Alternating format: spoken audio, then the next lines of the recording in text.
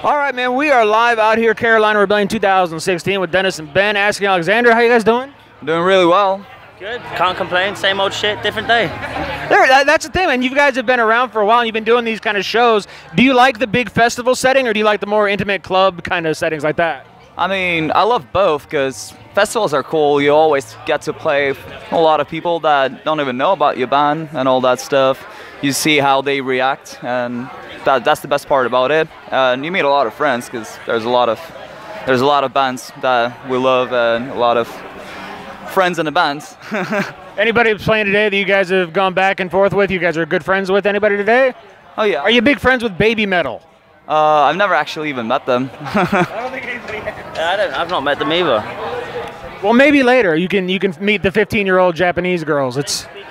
No, they don't. But they can give me chocolate really loudly, and that's about it. So you got the new album out, The Black. It's all going well. Is everything going positive with that? Has there been any pushback, anything like that about it with the new singer and everything? Everything's good, man. It's like nothing ever happened. It's like nothing's changed. You know, it's good.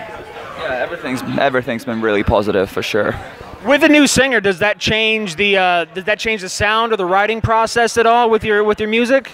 I mean, I'd say yeah, but the thing is, Alexandria with every album sounded different anyway. We progress and we change, and so it's not like a huge shock to the system. Everyone's like, "Whoa, who's this band now?" Like, it still sounds like Asking, but just a new version, you know. And you guys have had some pretty big success, at least in America over here with the rock radio charts, and you're going up there and you got big hit singles. Have you made a whole lot of money yet? Have you blown your money on anything cool yet? You don't make money playing rock music anymore because no one buys records. They just download them illegally and they go, "That's good enough."